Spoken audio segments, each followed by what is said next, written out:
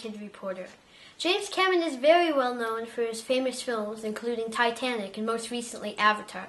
It's also pretty well known that he's also into science and technology, and he believes that technology has a lot to offer in education.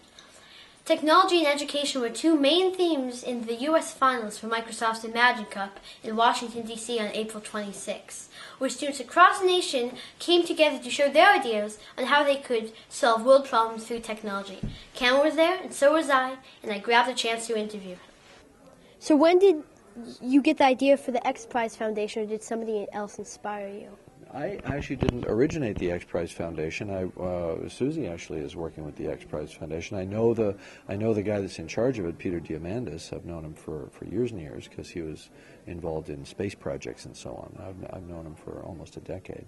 And of course, we're fans of the X Prize Foundation.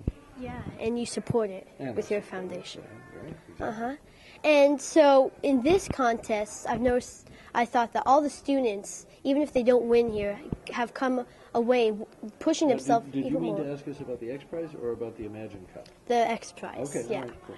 But the kids who walk away from here, even if they don't win, they've pushed themselves even further because there was a competition. The X Prize is kind of like that. Do you think they have that same thing going for them? Well, look, people love a competition, right? And the X Prize model, as well as the Imagine Cup model, inspires people to go out, and they know there are going to be other teams out there. I think it makes them better. I think it creates a cohesive group feeling in a small team to know that they're in competition, and it makes them better. Yeah. And you're part of the X Prize Foundation too?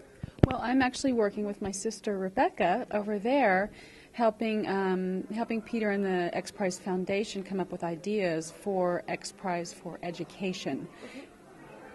That's a good plan.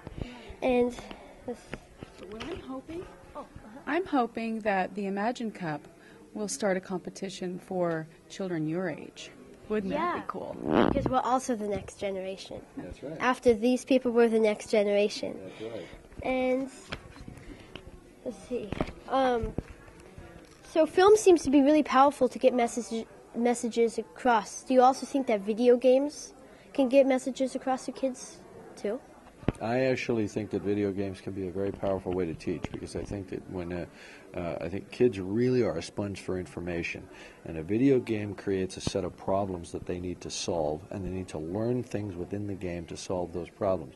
Usually it's just stuff that has no bearing on their day-to-day life, and it's useless information. It's like, if I get this thing, I can get so much power, I can do this, and you got to memorize hundreds or thousands of things within the game.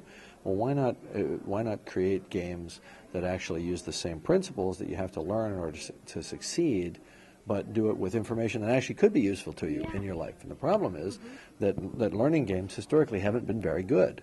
And they don't sell very well. Now, is it that they don't sell very well because people aren't interested in them, or is it they don't sell very well because they're not very good? My theory is that they just need to be better, and that kids will switch on to them. Well, lots of learning games, the kids see it as like work when they could be playing the fun video games.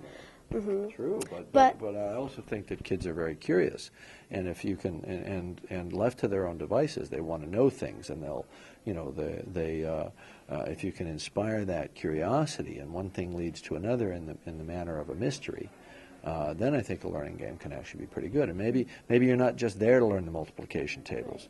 Maybe things are getting picked up along the way that actually you're not even aware that you're learning stuff that's important to know. Yeah, and we actually have to go. One more question. Okay. Now I know he's a reporter. When he said one more question. Good.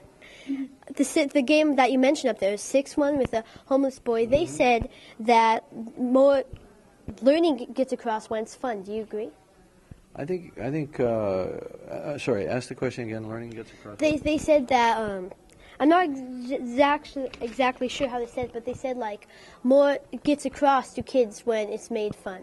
Do you Yes, agree? exactly. So there, what they're doing is they're creating a reality. You go into that reality as a player in a game, and you're learning about this kid's life in this slum, in the alleys of a slum in India, and all of a sudden you know something about what it's like to be in his shoes, in that boy's shoes, in that world, what his life is like. So you've learned something about people on the other side of the world, but you've done it in a fun context of solving problems in a game.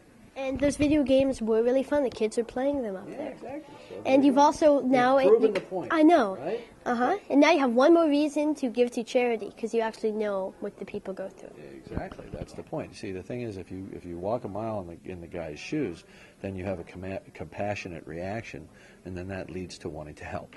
That's right. There you go. Well, thank you so much. All right, you heard it here first.